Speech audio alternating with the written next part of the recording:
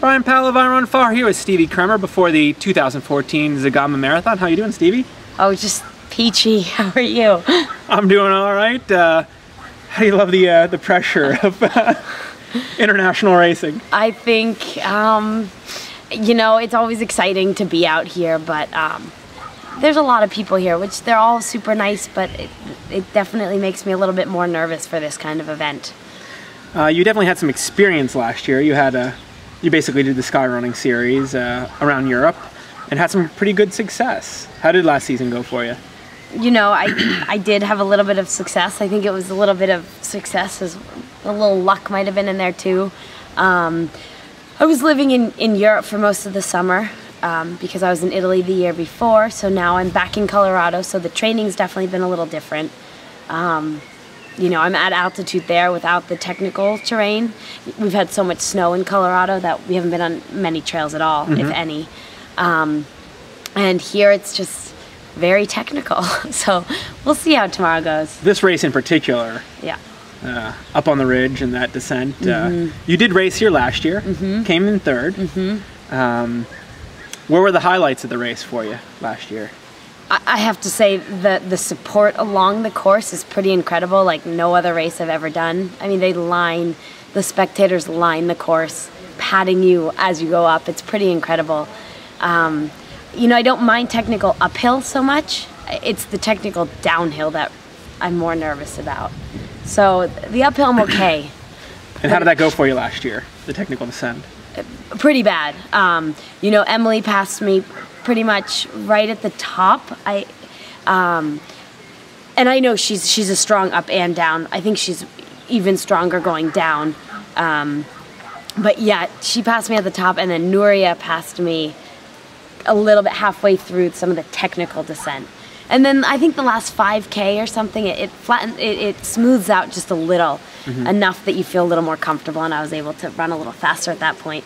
So Nuria flew by you, and flew by me, but gave me words of encouragement, screaming at me to come on, and so I tried to, and at least I kept third place. But you almost made up to second place. I did. She wasn't too far ahead of me. I think on the results she beat me by 3 seconds, but I think she really did come in more like 20-30 seconds ahead of me. But she's Spanish and everyone loves her, and so I think she was just excited to become second, and so, but then she saw me coming around the corner and crossed that finish line pretty quick. Yeah. Through the rest of your season, you had some pretty good racing versus Emily. Yeah. You know, but Emily also, she did a lot of the ultras last year, so I think that definitely made her tired for some of the races that we did together. I ran in Mont Blanc and then Limone, that was it. Because she did Ultrax, whereas I did Pikes Peak. Okay. So, but you know, Limone, she had just come off doing that race in the U.S. in Vail. Okay, yeah, the UROC. So I think she was definitely tired from that. So she'll definitely be strong tomorrow. And talking to her yesterday, she definitely almost looks at it the other way. It's like she's racing all these different distances, but say you get to specialize in, right. You know, this might be more the longer range time-wise, but in this 2, 3, 4 hour range. Yeah. I mean, do you think that is a strength, having that specific nature of your training? You know, I've really rarely ever run more than 3 hours. There's, you know, the marathons I've run in Europe are definitely a little bit longer. Like, I think Mont Blanc was a little over 4 hours. This one's almost 5 hours. So the marathons here are definitely a little bit longer for me. But in the U.S., most of the marathons I run are close to 3 hours. So I don't think I've ever gone on a run in the States longer than 3 hours. So that could definitely play a role for sure. So this is close to your maximum you've ever... Oh yeah, this is the max I've ever run. Yes, last year here. Last year here, yeah. So you haven't had a chance to train much on technical terrain this year, but you had a really good ski season. I did. I had a fun ski season, and I definitely think skiing helps with running. You know, I don't know how much it helps with the downhill, but you know, just to keep you in shape, it obviously helps you. Yeah. I mean, you also get to take a break from the pounding of running. Which I think is important for me, and, you know, I like that balance of totally changing it up in the winter. I run maybe once a week in the winter, just on the road, just to do something different from skiing, but other than that, I'm primarily skiing. When did you switch back over to running?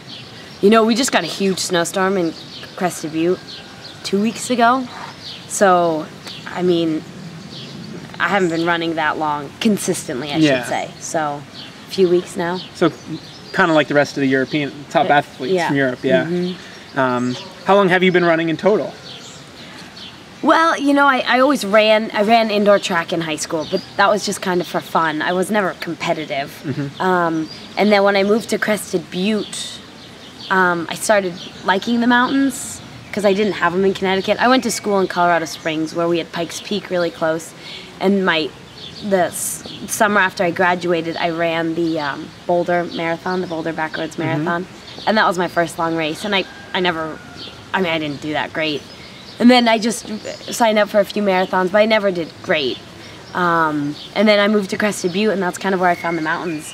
My second or third summer after living there, I entered my first race, and I was dead last with my friend. Yep, in an oversized t-shirt. I think it was my boyfriend's at the time, and my lacrosse shorts. But I had so much fun that kind of opened up the trail running, mountain running world for me, which, to be perfectly honest, I still don't really know the difference between mountain running and trail running. I don't know. Does there need to be one? There is one. There is one. People will argue there is one. I don't know what it is. You like to be on the dirt in the mountains. Exactly, on trails. There you go. Yep. So you've gone from, being the last at a trail race to, being at the front of the trail races. Is it still as much fun? You know, it's always exciting, and especially if you do well, you have this sense of like you've really accomplished something great, and the way people treat you here is just incredible. And not only here, all the races that you do, also in the U.S., there's just a lot more of it in Europe. And obviously it feels good to do well in a race. It doesn't feel so great when you don't do well, but that's the nature of it all. So, yeah. You have Emily again tomorrow. You have Nuria. Does it feel like you're just picking up where you ended off last year? Yeah. I know Nuria is always going to be strong, and this is like her place, just like it's Killian's place. So that's definitely going to give her a little encouragement. I bet Emily's pretty excited and pushing because, she did fall in Transvolcania, so she probably wants to do really well here. But I also think, Landy from South Africa is going to do awesome. She's a great runner. Casey Enman, she's an awesome runner. There's a lot of, and there's locals here that are super, and they know this terrain. So, yeah, I think it's kind of it's going to be interesting what's going to happen tomorrow. You think you can improve upon last year? I hope I can do a little bit better on the downhill. Although you did just scare me. Even like a toe hitting the rock, you're done for. You check your teeth. Sorry about that. Yeah, no, but I think, who would have thought Emily would have hurt herself at the start line? You just never know what's going to happen at these races. And you just hope people still like you if you don't do so great. Well, good luck out there. Well, thank you. Have fun. Enjoy. Thank you. Thank you.